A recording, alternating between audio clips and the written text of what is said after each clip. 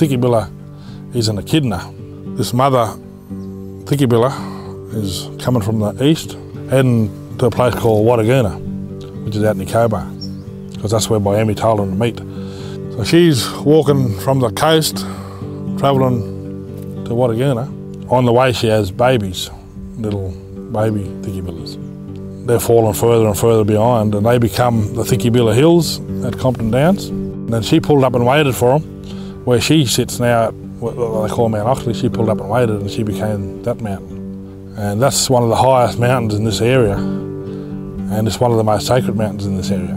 That's the place where Amy, when he stepped from the sky back down onto earth, he steps onto that mountain first. And only the old clever men was ever allowed to go to the top of that mountain. None of the tribe was allowed to go to that mountain. They could go to the base of it, but they wasn't allowed to climb on top of it.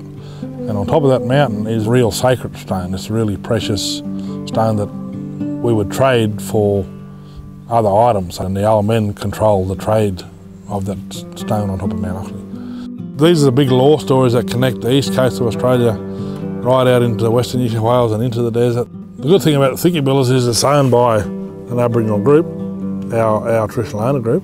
You know, if we can't visit our sacred sites, we can't share them stories, then again we lose our cultural identity, we lose our self-esteem, we become empty people.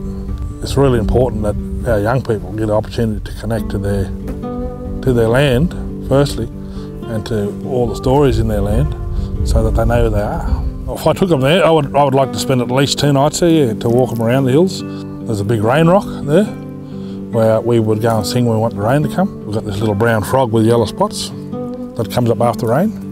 There's a lot of bush tucker there, a lot of quandong trees. Quandong trees were really important to my people that lived out in that red country. So yeah, to have a really good appreciation of Aboriginal cultural values, you can't do it in 2 hours or 3 hours. You know, you got to at least take a couple of days. I mean, we've got 100,000 years of history to share, you know.